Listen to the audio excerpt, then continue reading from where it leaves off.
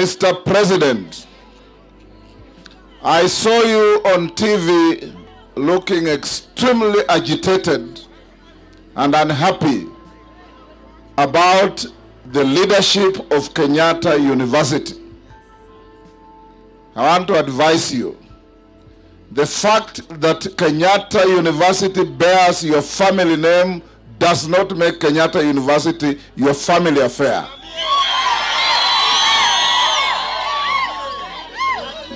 Kenyatta University is established under an act of parliament with a senate, with a council, and with a leadership.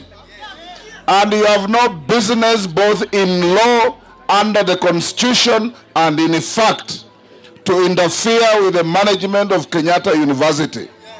And I want to assure the management of Kenyatta University, after 9th of August, Professor mwenye amefukuzwa na Uhuru, tutakurudisha kazini.